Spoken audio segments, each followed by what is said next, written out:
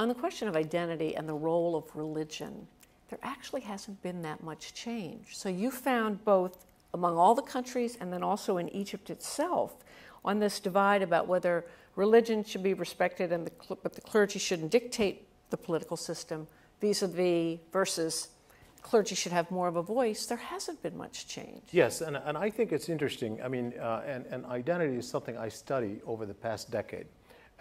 From 2009 to 2011, there isn't substantial change, a little bit of a change that we have to analyze a little bit more carefully. But over the past decade, there has been a change where the identification with the state has dropped over time.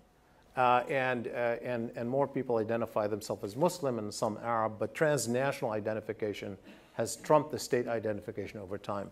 And my theory about that is that twofold.